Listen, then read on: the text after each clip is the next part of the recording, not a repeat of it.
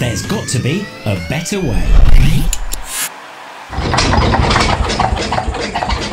Holly and Jack's vacuum cleaner doesn't work very well.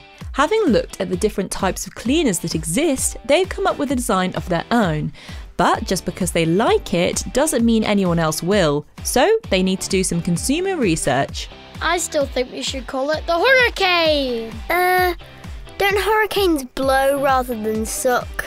What about the Super Slurper? Sounds like an amazing slushie. Let's do it! I suppose it doesn't matter what it's called if no one wants it. Yeah, good point. Just because we think our design is brilliant, can't assume everyone feels the same. In which case, I propose, drum roll please, some consumer research. Why don't we show some people our design? Get their ideas and see if we can get them excited about it. I'll do Mum and Dad. Why don't you go around to Grand's and let's meet back here later on? Consumer research is really important when coming up with a new product or design because, well, consumers are the most important people in the marketplace. It's important that a product is really good at solving their problems and that it fits into their life and their homes. So, what did they say? Dad said the shape makes it way too difficult to store. The wings are put on the sides, right? I'll make it so you can flap down when it's not being used. Yeah, he said it wouldn't fit under the stairs as it is, especially with a 5-metre hose wrapped around it. Mum said she absolutely loved it and would definitely buy one.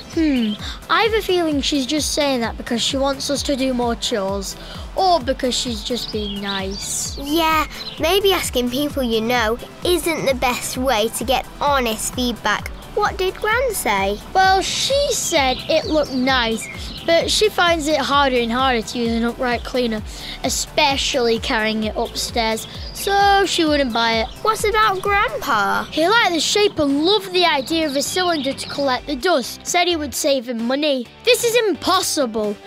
There is as many different opinions as people.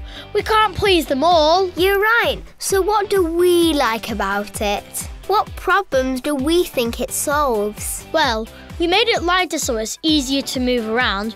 We've also done away with the fiddly bags. And it looks way cooler than the ones in the shop.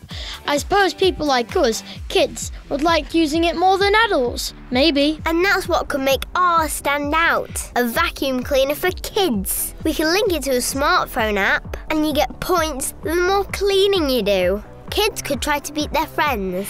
Everyone would want to get the top score by gaining slurp points.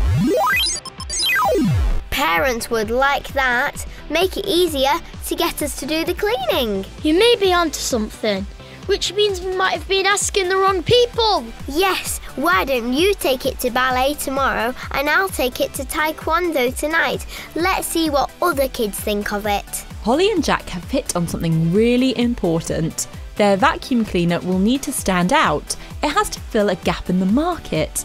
And by targeting younger people, they may well find they have a more enthusiastic response. I'd want to get the most slurp points just to beat my brother.